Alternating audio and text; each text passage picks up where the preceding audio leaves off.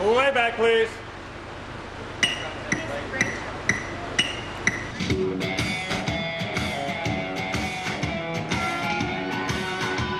Well, here in Nashville today, it's probably 116 heat index, and we're in a warehouse, and it is stifling hot, but they have really tried hard to get enough air conditioning units in there, so we've got big hoses running everywhere trying to keep everybody cool under the huge lights that we're under. But it's a hot song. Turn on your radio.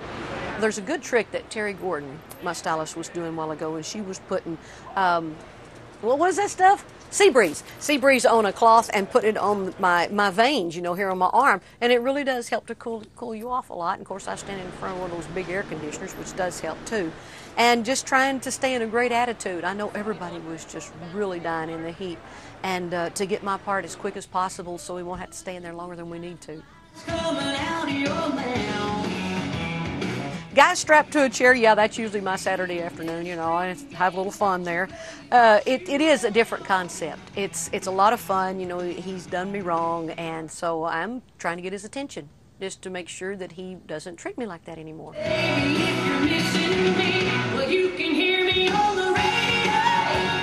You wanna turn me on, turn on your stereo. It's sassy, it's flirtatious, but it's really getting down to business. It's a strong woman's song. You're taking up for yourself, and you're making sure that your man's going to do you right, and or he's out of there. You're going to totally eliminate him from your life.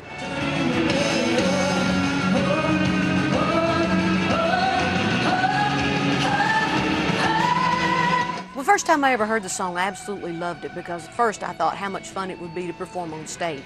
And then when we got into the recording studio, we knew this had to be the first single to be released, because it's up-tempo, it's fun, it's radio, and so it just had to be the first single. Everybody agreed 100%. So listen on me, oh, when you feel